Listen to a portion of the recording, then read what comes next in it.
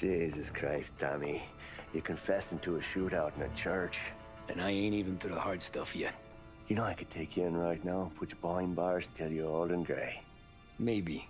If you think you can make any of it stick. But then you'd never know about Morello. Hey, fellas. Sorry to keep you waiting. My shift just started. What you having? 2 lunch specials, please. And more coffee. You know what? Let's bring the whole pot. All right, we've come this far together. What kind of heat did you get from the church? That's the strange thing. Nothing really came of it all. Always figured Salieri paid off someone somewhere because it wasn't even in the papers.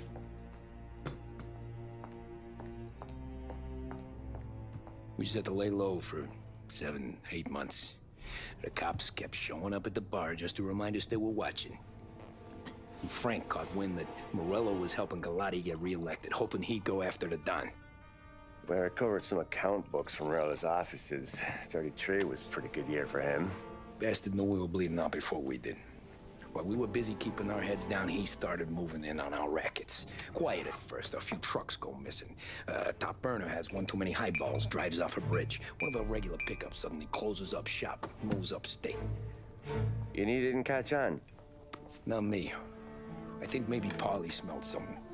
But even with the cops looking over our shoulders and Morello circling, we were still making good money. And with the Dom worried about keeping the heat off, we didn't have much to do. Except drink, have a few laughs. Every time I went into Salieri's, there was Sarah. So it was a good year. Until Frank. Coletti, Don's consigliere. Yeah, that's right. He set me straight. He set us all straight. There's a lot of buzz around town about you guys. Yeah, we got into a little scrap last night. It's no big deal. I don't care about the bar fight, Tom. I care how it looks when you walk into a club and buy everyone around. We gotta do something with our dough. Then blow it at the track on Sunday. Or take a dame to a show. Or invest it, for Christ's sake. You want me to become one of those Wall Street boys? Don't sass me, Tommy. I'm trying to teach you the ropes, so you don't get strangled by them. You ever have a dog, Tom? Sure. Little mutt when I was a kid. When I was 8 or 9, before I came over from Sicily, I had this beautiful, skinny Cerneco dell'Etna. Like a little greyhound. Fastest dog you've ever seen. That's how I met the Don. We started setting up races together. Betting on her with coins and rifle shells. There wasn't another dog that could catch her. She never lost. Until the day she did.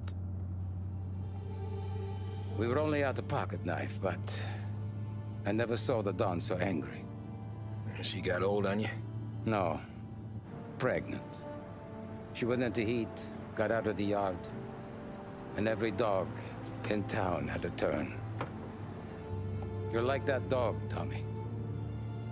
Every time you flash your money around, you're a bitch in heat, and everyone in that club is now looking to fuck you. And once you get fucked, you're no good to us. Do you understand? You made your point. Good. Because you need to think about your career here. Look, Paulie's at his ceiling. He's the guy we want in a tussle, but he's not smart enough to run anything. Sam is loyal, but he has no vision. But you, Tommy, you could run this town someday. Well, I appreciate that, Frank. So, what happened to the dog? The Don tried to drown her. I broke his nose. You can let me off here.